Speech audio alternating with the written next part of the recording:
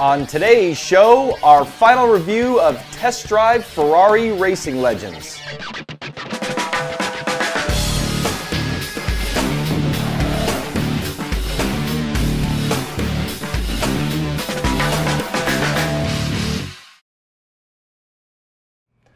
Welcome to Inside Sim Racing. I'm Darin Gangi here with my good buddy, Shaun Cole.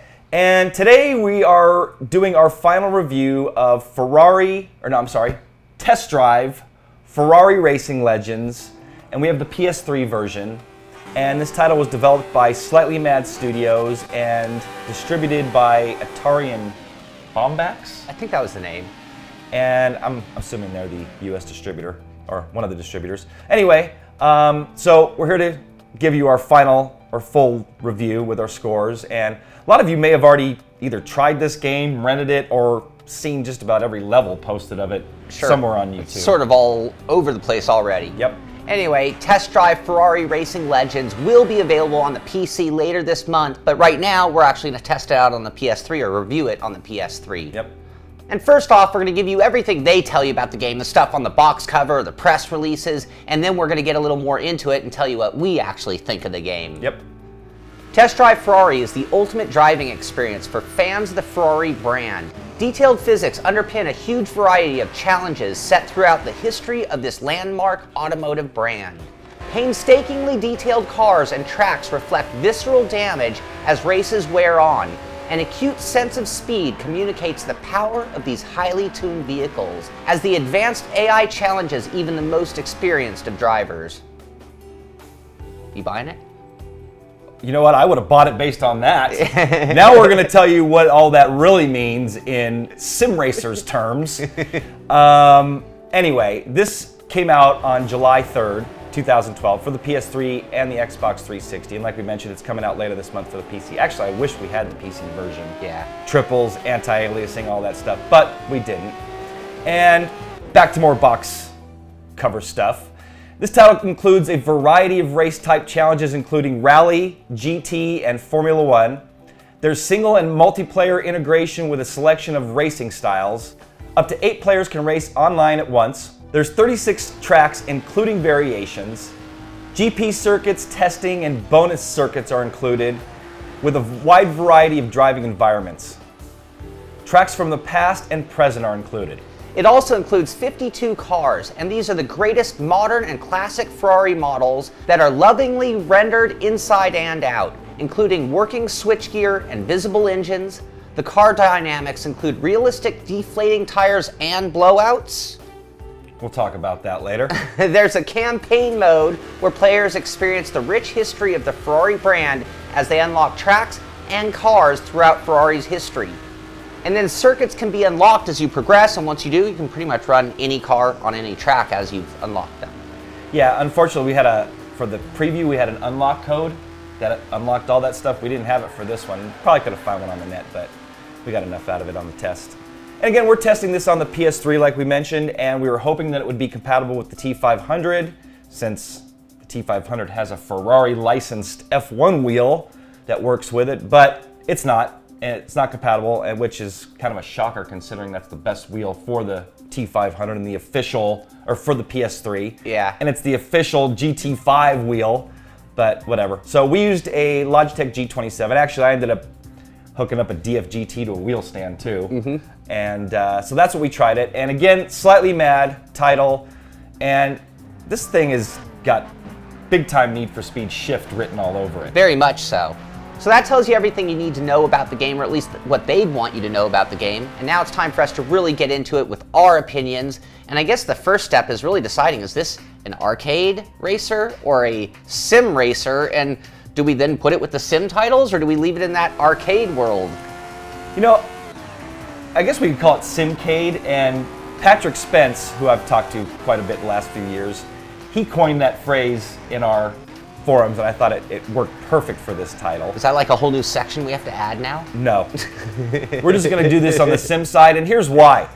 This title is developed by Slightly Mad Studios, the guys that are behind GTR 2, GT Legends, Need for Speed Shift was kind of Simcade. But anyway, they're also the guys behind Project Cars, which we've been getting flack for not covering. Right. So we thought, hey, this is a finished title by Slightly Mad. Yeah. Why not cover it I as a sim? And I was hoping to see a lot of Project Cars under the hood of this game, but I have to say it looks a little more like Need for Speed, and if this is Project Cars, then they got a lot of work to do with that title to get it to that true sim level. Absolutely, it definitely needs some work. And but this is a console version that we're trying, and I'm sure the PC version is going to be slightly better, slightly better. With anti-aliasing, triple screens, and all that stuff. But it is what it is, and we're just going to get right to our review. So, that being said, we are going to put it on our weighted rating scale, Shabammy, whatever you want to call it, which we have right here. So we put it on all of our categories, and we're going to tell you our score, tell you a little bit about what we thought of that particular category, give you our final score, final thoughts, wrap this up. And these scores are actually our averages, so we each blindly scored it and then combined those scores. That's right. So should we get right to it? Let's get to it. All right, first things up is physics or driving model, and this game actually scores a 10.5 out of 15 possible points. It actually has pro, normal, and novice modes, and you're unable to adjust the driving aids, but they seem to be off when you switch it to pro mode. The game ultimately feels a lot like Need for Speed Shift, where the slower cars actually have pretty good feeling to them, but once you get into the higher, faster cars, they just kind of feel blind, like it just pivots on that center axis and it doesn't really drive, it feels. Yeah, and it also feels like there's some built-in aids. I'm going into corners slamming full brake and not getting any lockup. It's hard to get loose. The cars will get loose, and the older cars have some good weight transfer feeling, but that's kind of where it ends. Yeah. When you get into the higher cars, that weight transfer is like over-exaggerated. Like I was driving the 87 F1 car and the thing's just like moving all over the place, and it just seemed kind of weird. Yeah. So 10.5 out of 15. Next up, graphics, and we scored it a 7.5 out of 10. And they're pretty good, especially for a console title.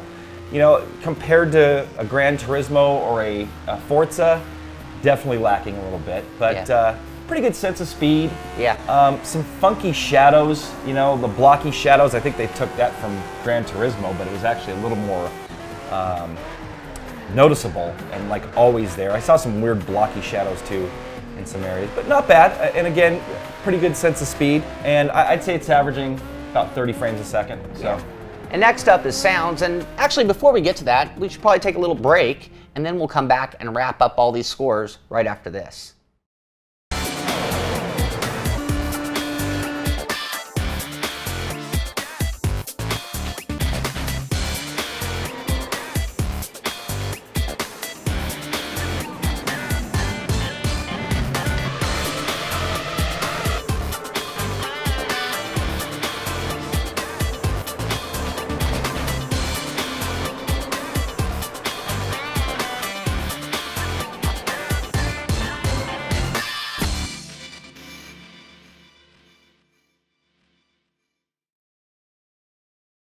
Tamiya's extensive lineup of radio-controlled vehicles provides hobbyists with the joy of running exact replicas of their favorite car, tank, or off-road vehicle. Another attraction of these vehicles is their use of high-grade materials, such as nylon resin, carbon fiber, and polycarbonate. With precise mechanical systems, the maintenance and adjustment of the various components, as well as performance upgrading with optional parts, allows for truly competitive racing. For more information about Tamiya, visit us at www.tamiyausa.com. Welcome back to the show, and now we'll get right back to finishing off the scores for this test drive Ferrari Racing Legends, and we left off with sounds, and the sounds are actually a 7.5 out of 10. There's a little bit of good sounds and bad sounds. You've got some good tire squeal. The engine notes definitely say Ferrari, and they're all different depending on the car. The environmental sounds are really cool, but ultimately there was nothing in there that really blew us away when it came to that audio quality. Yeah, I call it like the goosebump factor, man. If I get goosebumps when I hear like a really cool car sound, then that says something, but didn't get any goosebumps with this one. And next up is tracks, and we gave it an 8 out of 10. And lots of life in the tracks. Love the old school versions of the tracks. Actually like Rouen, Monza. I love those old versions, you know, from our old Grand Prix Legends days. But overall, pretty, you know, 8 out of 10 is a good score. So, definitely a good score. Good variety too. Lots of tracks, lots of famous tracks. So Monaco, Nordschleife, Monza. So definitely a good selection of tracks there. Definitely. And that takes us to vehicles. It actually got a 9.25 out of 10, or car models. And that's a good score. I actually think we were probably a little generous on that score. And I think that it's me comparing it to Forza and Gran Turismo. And actually, the car models here are really good. I mean, it's deserving that score, but I think also part of it might have been my love for Ferraris and having that you know, many years of different Ferraris covered, and that's really cool. So they did a good job there. Quite a variety, yeah, and a lot. I mean, pretty much every Ferrari you've ever wanted to drive is included in this title. Next up, fun factor. I honestly didn't have that much fun with this game. I started to get into it, you know, the black and white fading into the color, but it was just boring and repetitive, and you know, especially the second level, you have to hit at least on the pro level, you had to hit a 1-minute 50-second lap at Monza.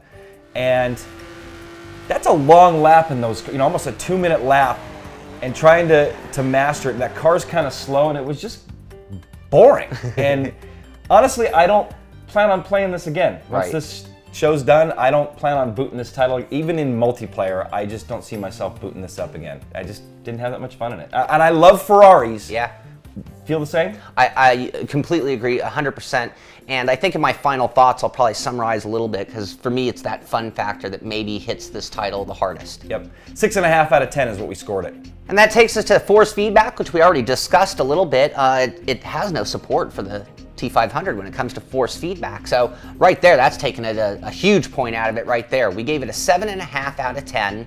And you know, that's a C grade, and I think that's pretty much what it deserves there. Felt good on the G27. I felt rumple strips, weight transfer, but not spectacular. No. I mean, it was good though. I mean, honestly, if the rest of the game was polished and the physics were a little bit better on the higher end cars, it would have probably made the force feedback feel better. But, clutch works, you know, everything works, but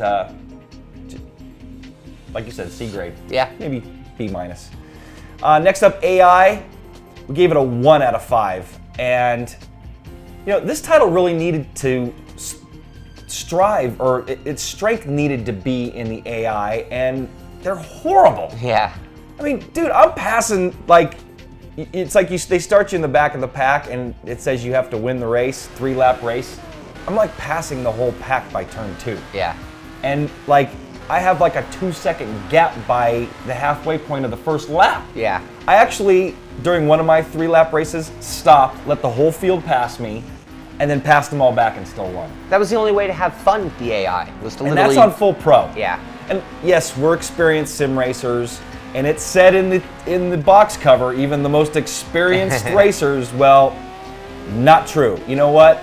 Bump it up a lot more, and then let the non-experienced guys tone it back. I mean, I would imagine your pro and novice and all that would account for it, but come on.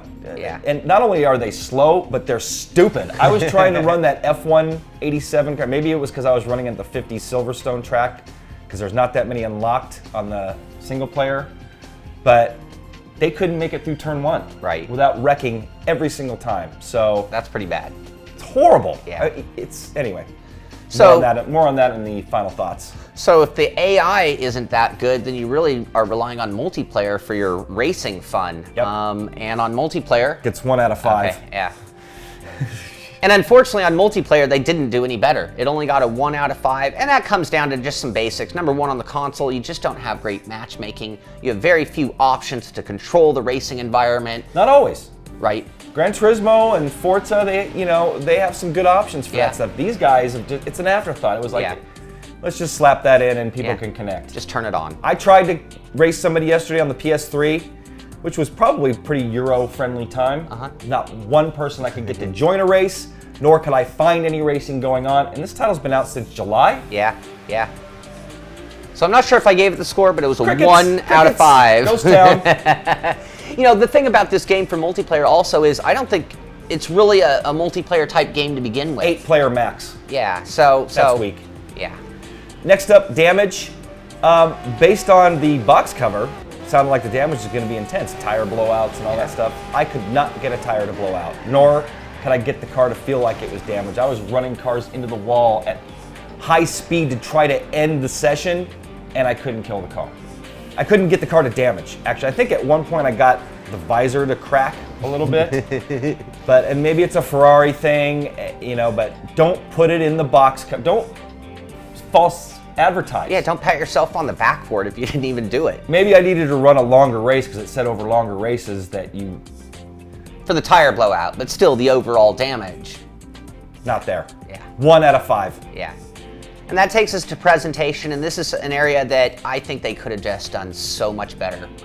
When I think, you know, mystery, speed, you know, where was the narrative voice taking me through the whole thing in that UI? And if I could think of what other games have done and put it into this You've done great, mate. That's what you get. That's it. Yeah, they don't guide you at all. Yeah. It's like, finished well here, and you're gonna do good for the team. It's like, well, and then I gotta read all this text about what we're supposed to do. It's like... You'll have to try harder. Okay, this is where the big boys come out to play. Go show them where it's at. Get us on a podium finish.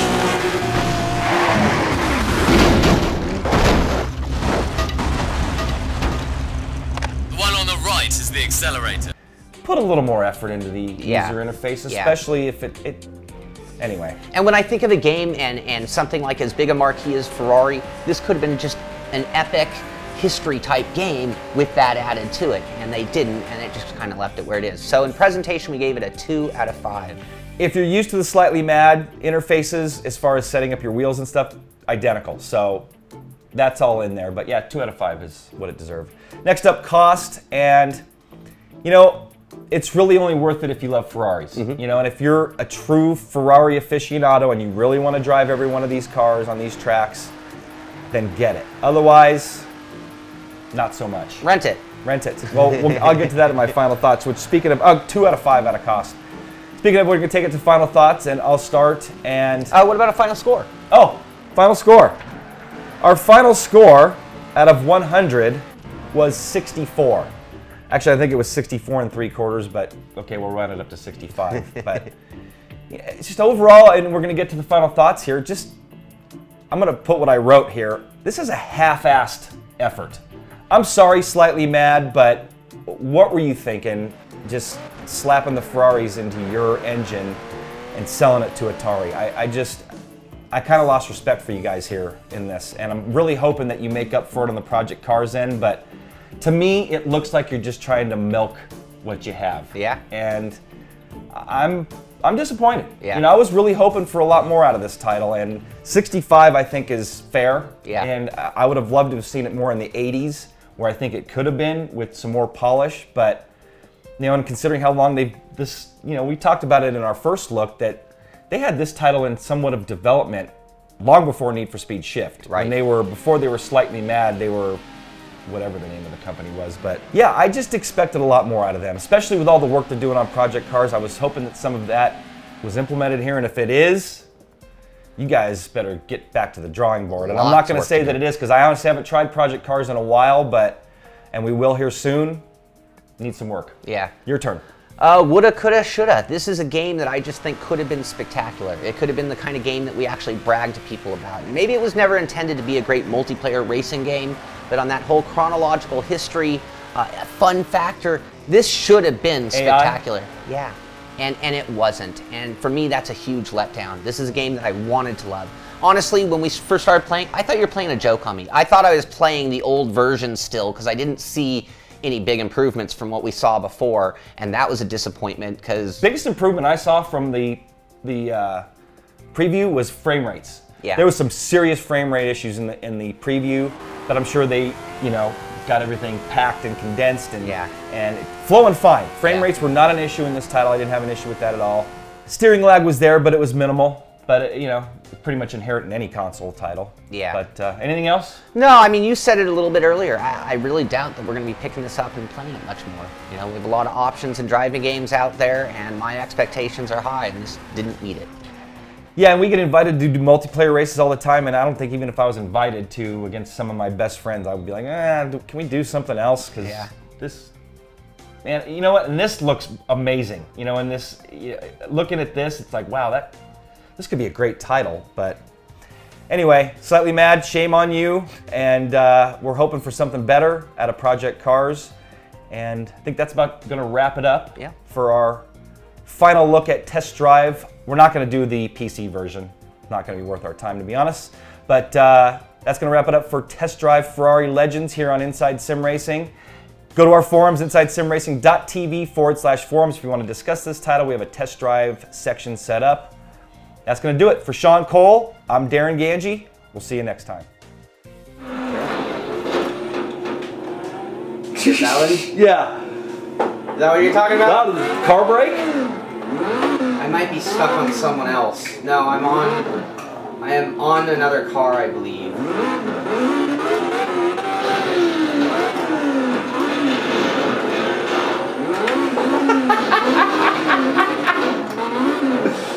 There you go. Now the car's probably going to be perfect.